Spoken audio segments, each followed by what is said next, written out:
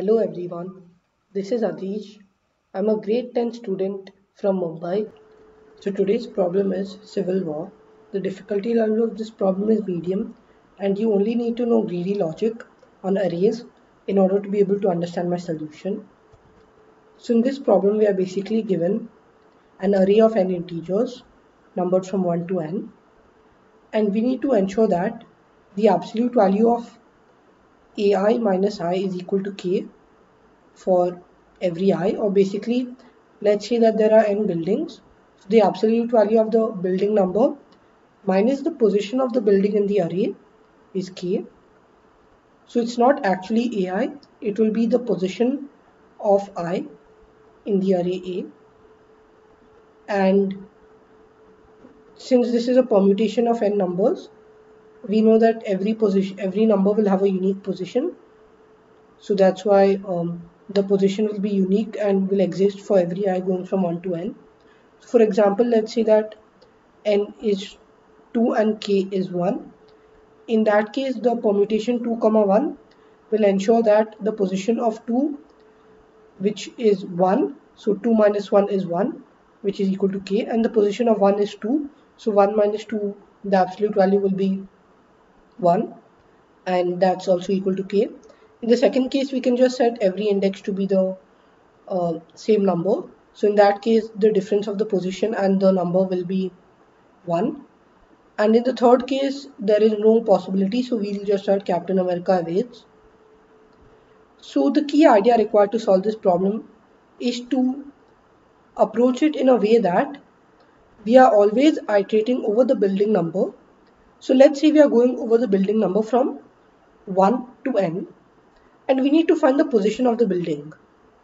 So in order for the absolute value of building number minus the position of the building to be k, we need to ensure that the building either occupies position I minus k or it occupies position I plus k, because you can verify that only in these two cases will absolute value of I minus k and absolute value of I minus I plus k equal to k.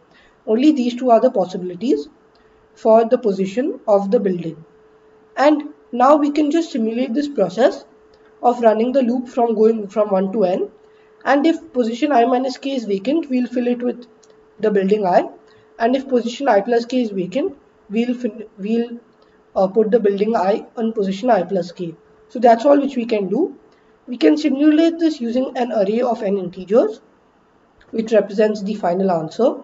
So we can also keep track of a Boolean array, which will tell us whether or not the ith position is vacant.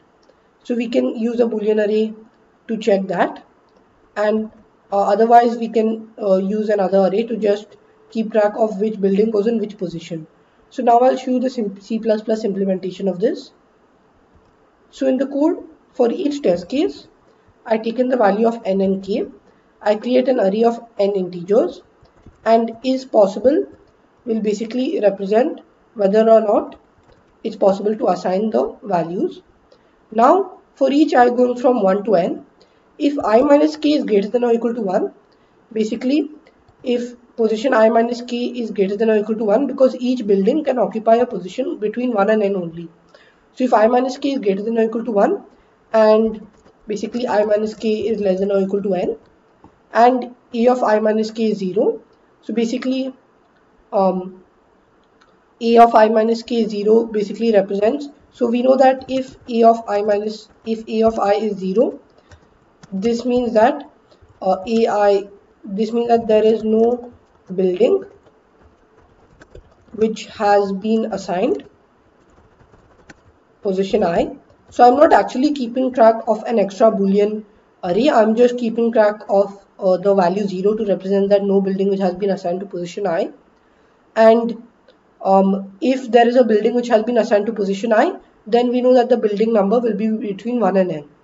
So that's why we can just keep track of 0 or 1 to n. And now in the main part, returning to the main part, if I minus k is vacant, we'll put I minus k to be I, and if I plus k is also vacant, then we'll put I plus k to be building I. And so building I goes to position I plus k, and If both of these conditions are not met, we know that building I cannot be assigned to any position, and that's why we'll just set possible to be false. Also note that AI represents or basically stores the building which goes to position I. That's why we set AI minus K to be I, and AI plus K position I plus K to be building I. And in the end, if it's not possible, we'll just print Captain America evades. Otherwise, for all I going from 1 to n, we print the building which is at position I, and then we continue. So now I'll just submit this code to see that it gets accepted. So as you could see, my code got accepted. I hope you like this problem and my solution for this problem. If you had any doubts, do leave them in the comments down below. And if you like this video, don't forget to give it a thumbs up.